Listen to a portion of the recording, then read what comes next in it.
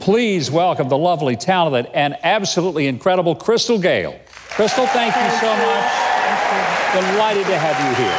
Great to be with you. Clearly, you've got a lot of fans in this audience, and you've got a fan on the other side of this desk right here. Well, I'm a big fan of you. Thank you.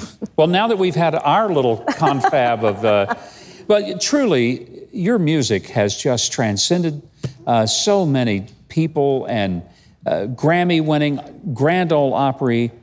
But you hadn't been in the studio for a while, so what brought you to say, putting a new album out? Well, you know, I've been in the studio doing different things, but I didn't realize it'd been as long as it's been since I had a new CD out. But I went in with my son, Chris. Yeah. He graduated from Belmont University and in engineering and music business, and I definitely wanted the business part, so you can fall back on that.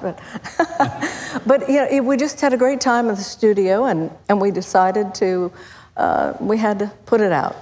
How cool was it to work with your own son putting this album together? Because that had to be, I mean, a great experience. Well, I wanted Chris to see the type of music I grew up singing, real country music. Yeah. And that's always been a part of my life. But, you know, a lot of people, they look at my songs and they think of MOR, which it was, middle of the road. And that was a conscious effort. You know, with my sister, she told me, you know, quit singing her songs. You know, she said, we have one Loretta Lynn, we don't need another. And, yeah, but we also have a Crystal Gayle, and there can't be another. I mean, you had such a unique career that was completely separate from your sister Loretta Lynn. And you stood on your own feet with your own voice and your own very clear mark in the music business. Well, I knew that when I first started, it was Decca Records. It was my sister's label. And I knew that I was really only there because of her, and I could feel it.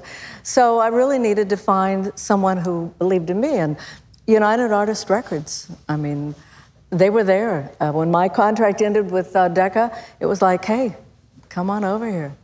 Do you get tired of singing the hits that you have had? I mean, you've sung them, I'm sure, thousands, not hundreds, but thousands of times by now. Does it ever get to where you say, oh boy, here I go, I got to do that one again?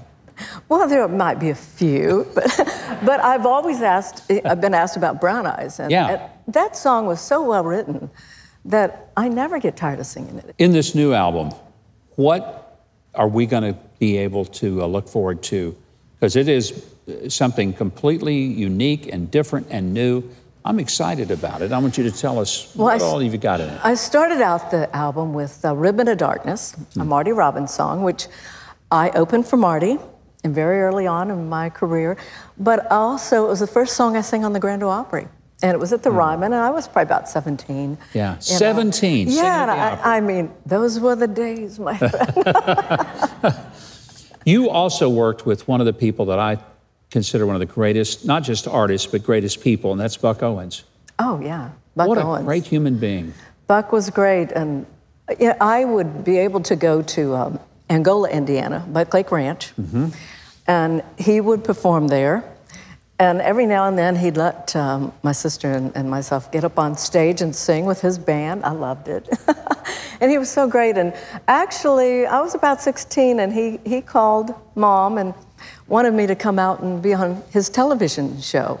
But it didn't work out, you know, in the sense of I was pretty young, and definitely she wouldn't let me go out there by myself. Well, good for her. I think if you're 16, you shouldn't be doing that.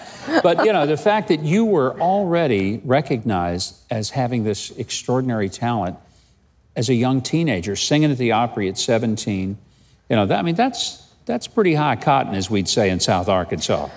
You know, music has been a part of my life, my whole family.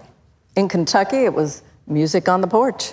Yeah. You know, and then we moved to Indiana when I was about 4, and it just went into the living room. Every Crystal Gayle fan is going to want to get the new album called You Don't Know Me, and I think we're even going to do a tune from that, aren't we? Yes, I'm going to. Which I'm pretty happy about. Well, I'm going to jam with the band in this incredible string section going into the break. Crystal Gayle is going to get ready to perform, and you're going to absolutely love the song. You're going to love the album. You better get a copy of it, because if you're a Crystal Gayle fan, and if you're not, what's wrong with you? So why don't, in the meantime, let's get Keith to tell you how you can get your own copy of Crystal's great new album. Crystal Gayle's You Don't Know Me releases September 6th, everywhere music is sold, like iTunes and Amazon. And you can even pre-order it at crystalgayle.com. That's where you'll discover where to see her in concert as well.